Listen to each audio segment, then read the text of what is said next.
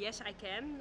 I think that there is a big problem within Europe on the issue of food waste, and it's really necessary that we take some steps in order in the way to bring more conscious also to people about the subject, and therefore we have put it together with Sweden on the agenda, because we hope that also within the European Union we can tackle this problem of food waste better than we do today. And with which product would you like to start?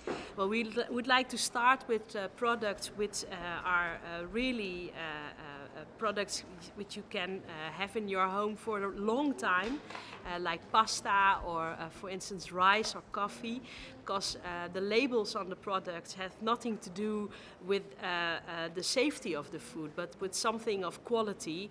And we think that citizens also can make sure for themselves if, for instance, rice is still usable.